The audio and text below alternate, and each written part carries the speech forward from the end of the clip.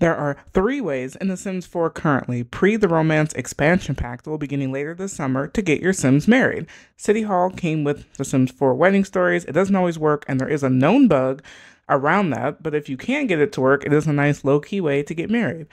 Number 2, you can elope immediately, which came with the base game. Sims will just exchange rings wherever they are. And the final way is to plan a wedding event.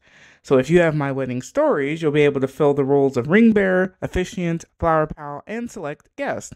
You'll also be able to select the outfit color and type. Please note that the Sims may show up whenever they want, and probably won't act right during the wedding, despite all your best attempts.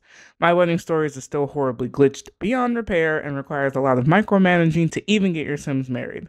Let me know in the comments below how you choose to get your Sims married, and does My Wedding Stories work for you?